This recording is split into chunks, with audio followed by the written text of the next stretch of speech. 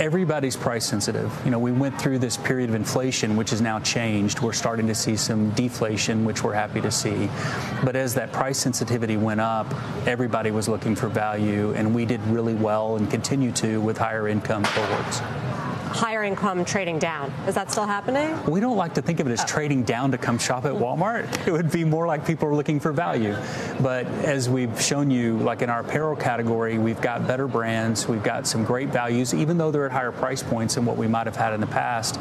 So Walmart has appealed to everybody for some categories forever. Like we sell a lot of bicycles and flat panel televisions.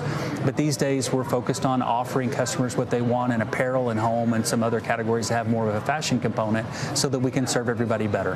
And then bring along services like Walmart Plus so that you can get free delivery and hopefully retain those customers that have been coming to us in recent times.